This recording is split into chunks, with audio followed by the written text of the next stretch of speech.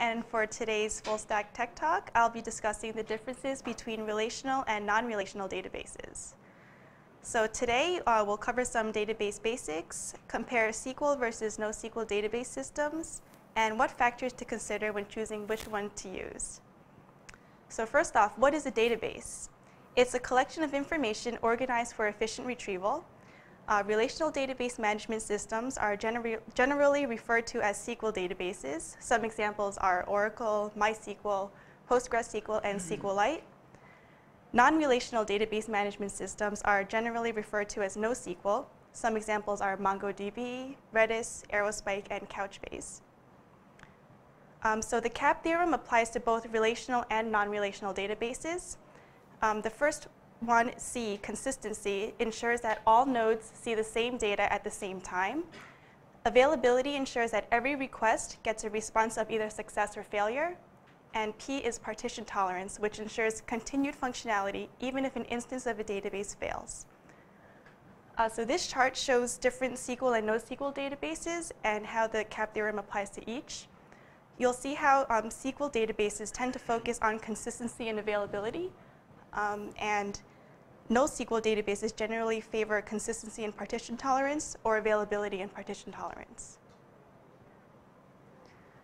So relational database management systems, they're organized in defined and structured schemas.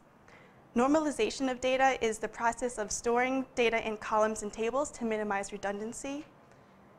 Reliable relational databases are ACID compliant. So atomicity means that modifications follow an all or nothing rule. Consistency means that only valid data is written to the database. Isolation requires multiple simultaneous transactions do not impact each other's execution.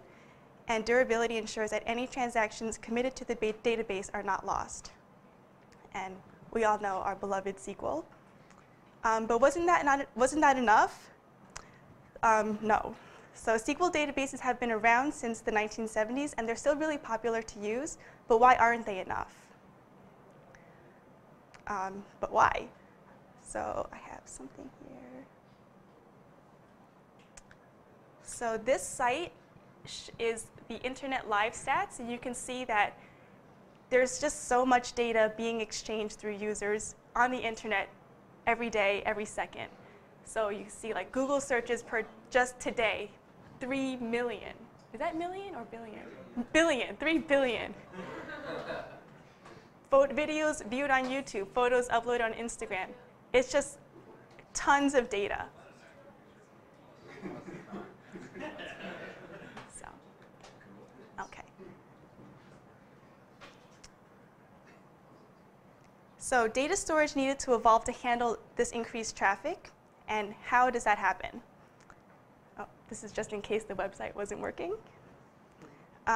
So non-relational databases. So in NoSQL databases, information is stored in a dynamic, non-normalized, and schemaless manner. Distributed databases means that there are multiple instances of a database. So NoSQL databases are designed to be distributed more than relational ones because they do not have joins, and data can be stored in a flexible manner. NoSQL databases follow the base system. So basically available means that everything may not be available at a given time. Soft state means that there may always be changes occurring due to eventual consistency, which is achieved when the database stops receiving inputs. So these are a couple NoSQL databases. So there are 4 major types of non-relational databases which specify how data is stored. Key value pairs are stored in a big hash table. Column-oriented is a 2-dimensional array of key value pairs. Document storage is similar to key value, but there's some structure or encoding, such as XML or JSON. And graph-based are like trees with edges, nodes, and properties, so there's no indexes. So now for a database showdown. But both SQL and NoSQL are great in their own way. OK, so one comparison would be their design. So as we said, SQL databases have strict schemas. NoSQL have no schemas, and they're more document-oriented. CRUD queries for SQL databases, it has their own light declarative language, which is SQL, structured query language. And NoSQL does not have a standard interface. Transactions between SQL and NoSQL databases are very different. So the base system for NoSQL is diametrically opposed to SQL's ACID compliance. ACID is very pessimistic and forces consistency at the end of every operation, while base is optimistic and accepts that the database consistency may be in a state of flux. So how to choose? Some important questions to ask yourself when choosing between NoSQL and SQL is what kind of data will you have and how will you store it? If you know that you'll have a lot of unstructured data or maybe receiving a lot of aggregate information with nesting such as HTML or hierarchical data, a NoSQL database may be a better idea. Relational data would require a lot of tables and a lot of joins, and that would require a lot of more costly energy to pull back in aggregate. If you know that you have data that can be smartly structured, a SQL database may be more efficient. They are more space efficient because there's no redundancy for no normalization. And if possible, if you can anticipate what kind of growth you may have with your web application, you can anticipate whether to use a SQL or a NoSQL one. So generally, horizontal scaling, meaning more instances of a database, means NoSQL would be a better choice. Versus if you have moderate, manageable growth with data that's not really changing in structure, then SQL systems may be better. Or you could use both.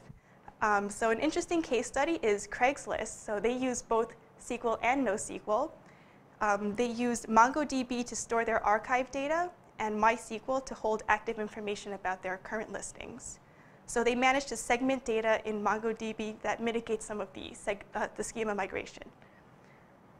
There's no hard and fast rule for choosing one over the other, but understanding both types and what kind of data you have and how you aim to store it is something that you'll need to consider when making the choice. So here are some references and further reading. Thanks for listening and hope you enjoyed it.